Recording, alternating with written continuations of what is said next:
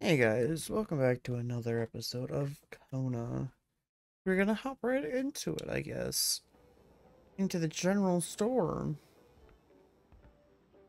Let's take our stupid frame counter off of the screen, because I don't think you guys want to see that anyways.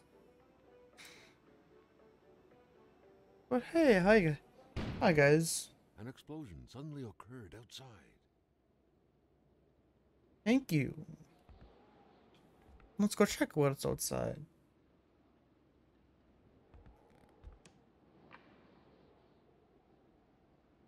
In the dark, it is recommended to use a flashlight. Okay. Maintaining his composure, Carl recalled something from his military training. Wolves always stay away from populated areas. Wait, was it about bears? Wait, was it about bears? Well, I guess that's fixed.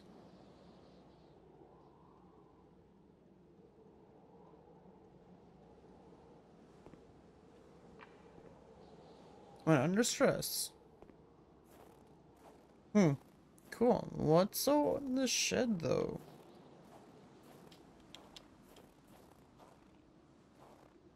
Ah, you. I guess we gotta go find the key first for the shed. What the fuck is this?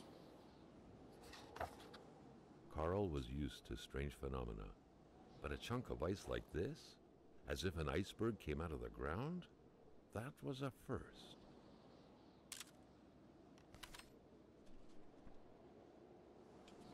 We'll keep the picture. Carl found a surprise at every turn.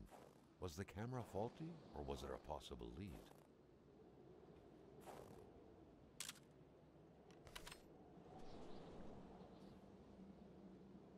A possible lead of some sort. Put your camera away. The Polaroid, Carl's long-standing and faithful ally, had seen its share of husbands caught red-handed cheating. There's always something out there waiting to be snapped away. Inspect. Hmm.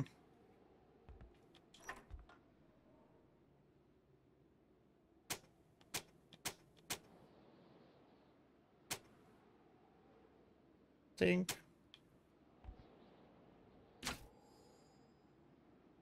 Electricity is turned off.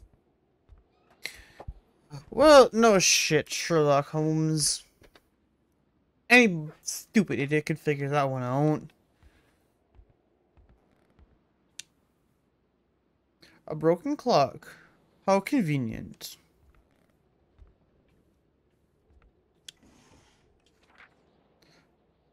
According to that log, it seemed like the whole village owed some money to the general store. Carl was far more interested in the bunch of nearby addresses he had just gotten his hands on, though. Cool. Duct tape.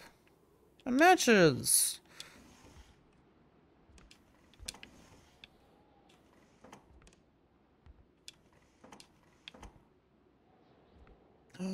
A key. Of some sort. One. One, three, four.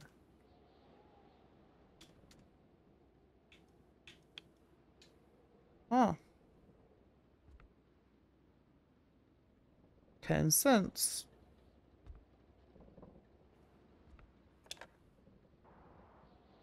The snowstorm pummeled everything in its path. Carl was not surprised when he heard no tone. Carl was surprised Carl even. knew that Gilles Lachance was in charge of the general store. That made him one of Hamilton's employees. A very angry employee, as Carl could plainly see. You know what, Hamilton? I have forgot. I have a frog in my throat. Hmm.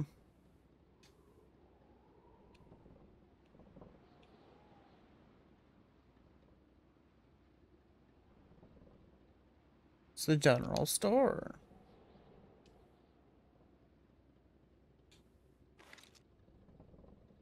Ah, flashlight.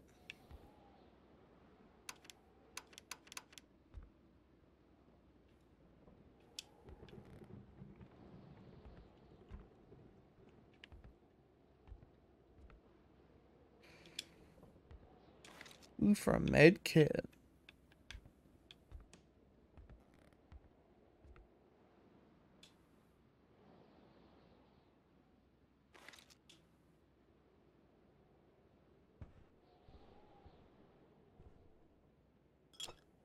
Ah, a Shirley wine bottle. That's cool.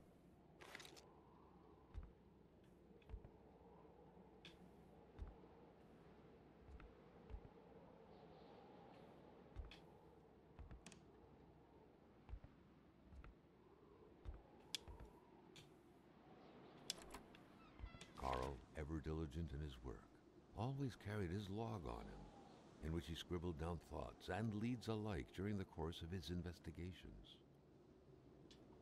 Oh, cool. Carl. Because Carl can do this.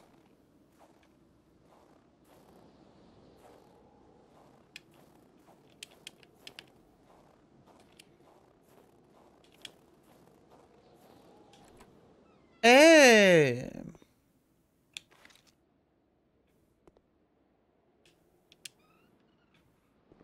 Close the door behind us. Oh, it's cold in here. Hardware.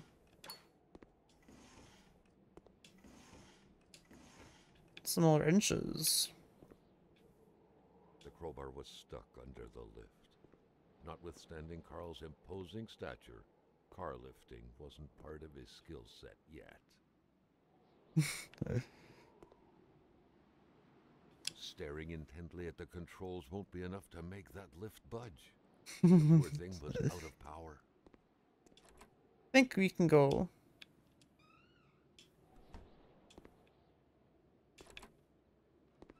There we go.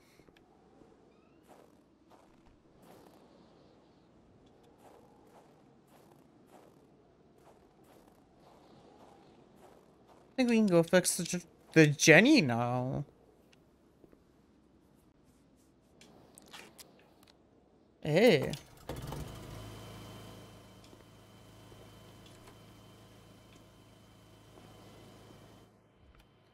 The general store did not have power. The general store did not have power. But I think...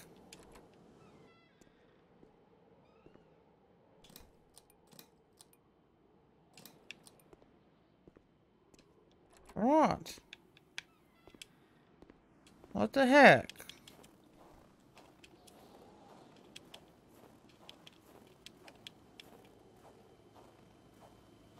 Eh.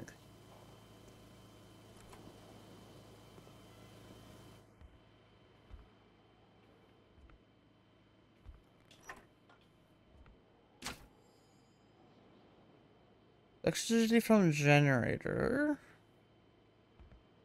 So now what's The note on? explained that the garage and the store couldn't be supplied with electricity at the same time. So they're both so garage. Oh, the garage should be on. Yes, the garage is on now.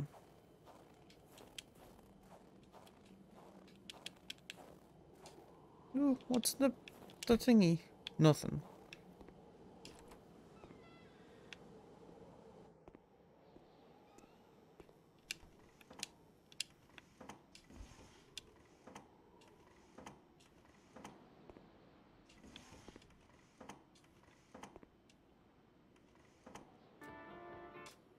Yuck. At least we know it's fragile. True.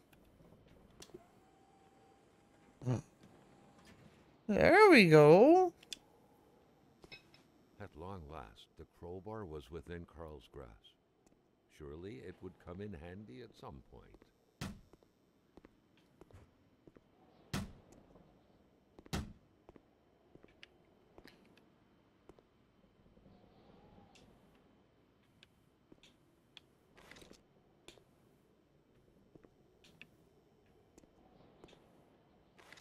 That's your crowbar now.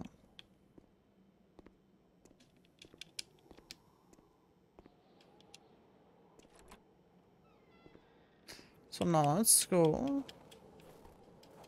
Oh, the door closes behind itself.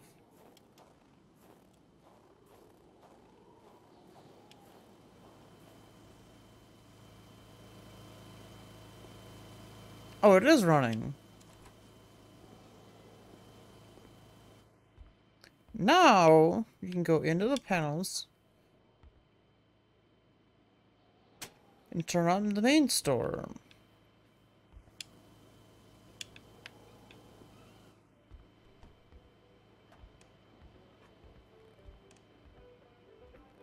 Turn you off.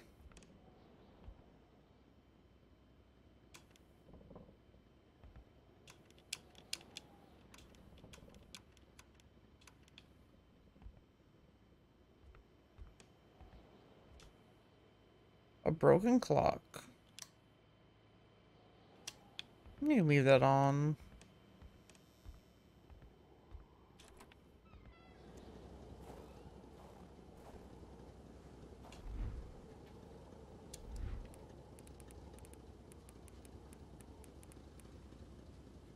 Pliers, or hardware, or logs, and an empty bottle.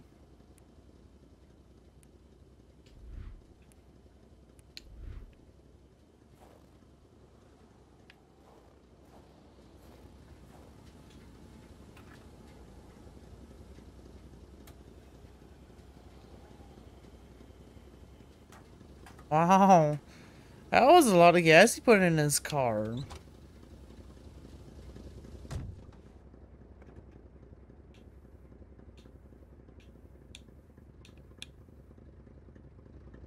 Now what? Now where to? Carl knew straight away where to find the infuriated Gilles Lachance. Any good investigation would have to start there.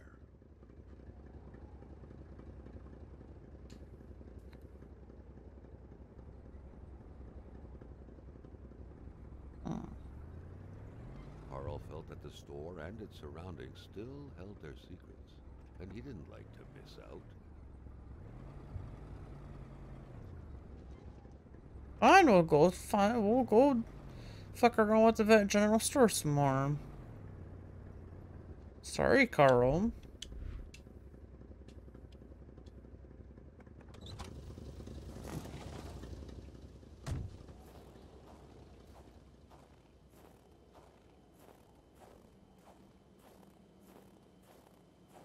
Let's have my pack. Let's have my two back.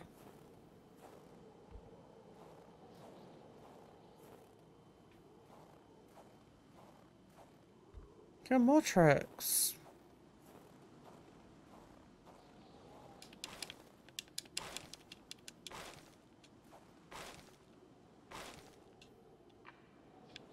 Carl's inventory is full.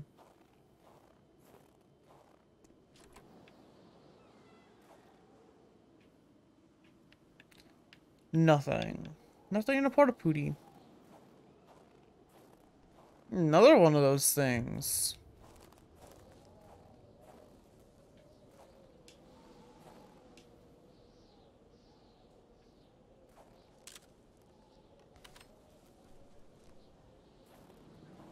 More.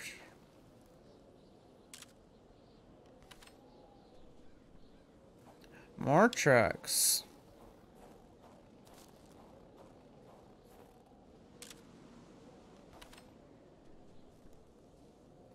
Oh.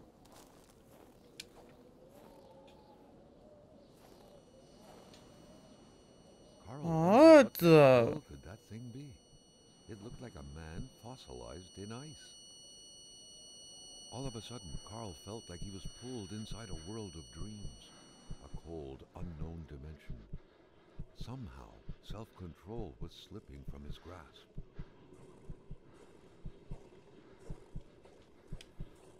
What are we?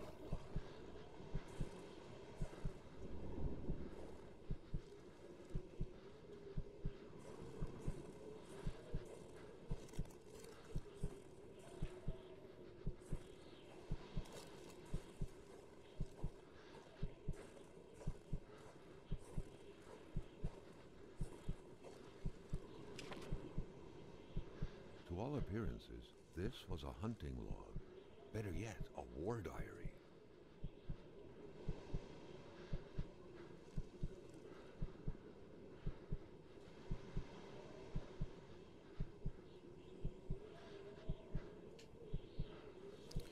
That's not creepy at all.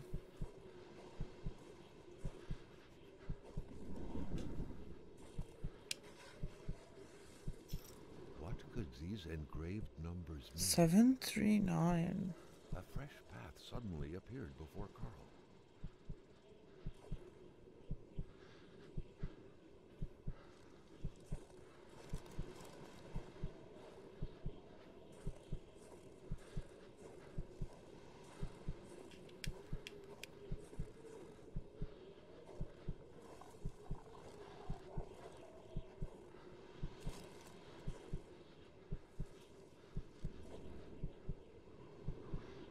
Bro, that's not creepy at all. Not creepy at all.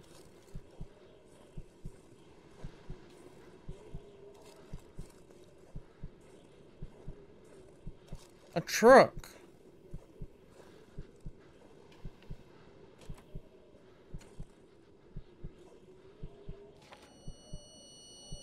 Carl had that feeling you get when you immerse your frozen hands in hot water. What happened? Now at least he knew who the unfortunate man petrified in ice was. Gilles Lachance, the general store's manager himself.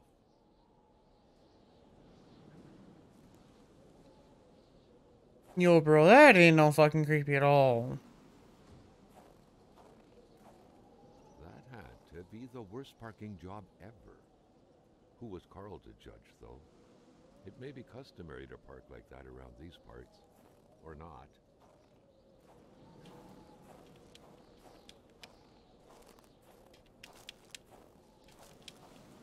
Bro, that ain't fucking creepy.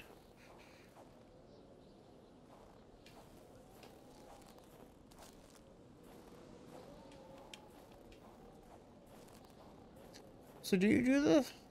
Well, no, you don't.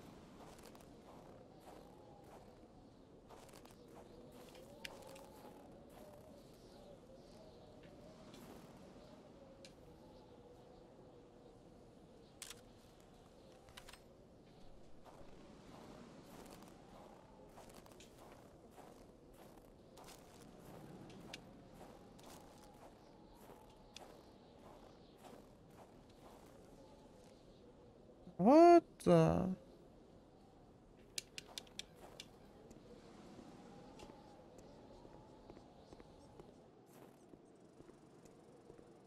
Oh my.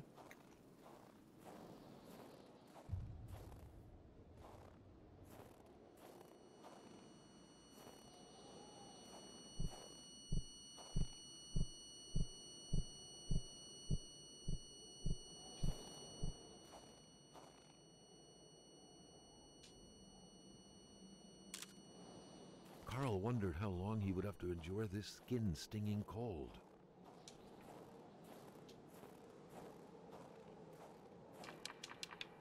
Okay, good.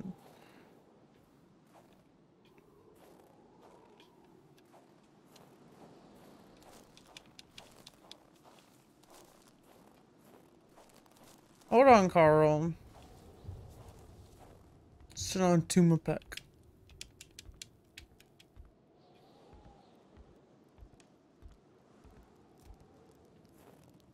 The crossbow bolt stuck into the wooden stairs reminded Carl of the arrow that was said to have hit Achilles' heel. But who was the intended Achilles this time?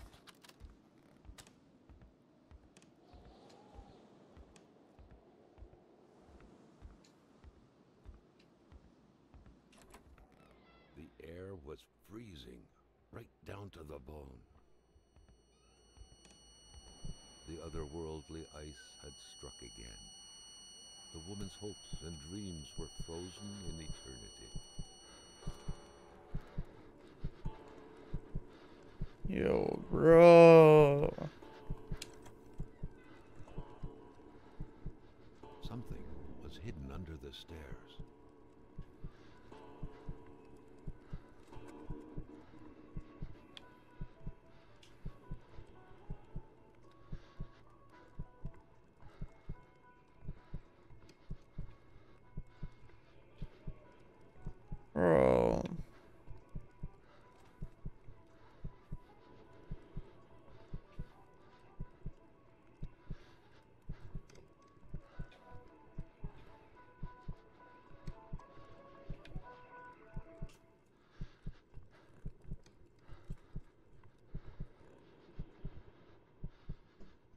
man grabbed his rifle. Carl felt a sense of dread in him.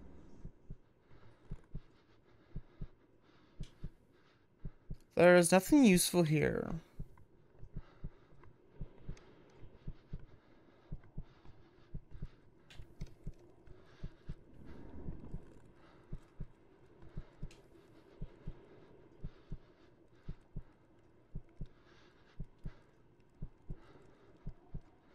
Hmm.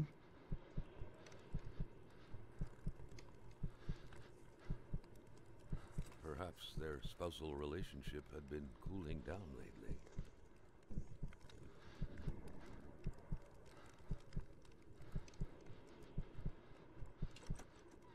It seemed like secrecy was commonplace in this house.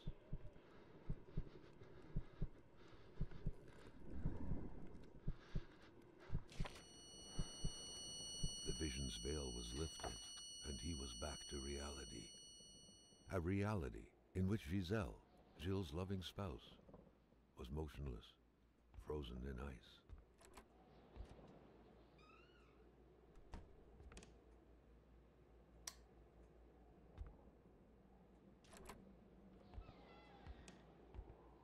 Okay, Carl or cold, so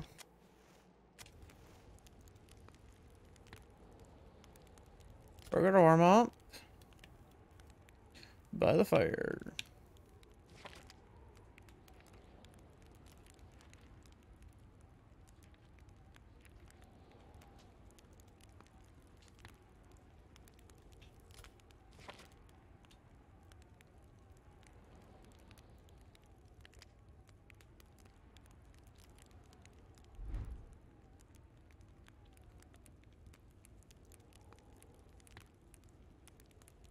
Documents. Here's wallet.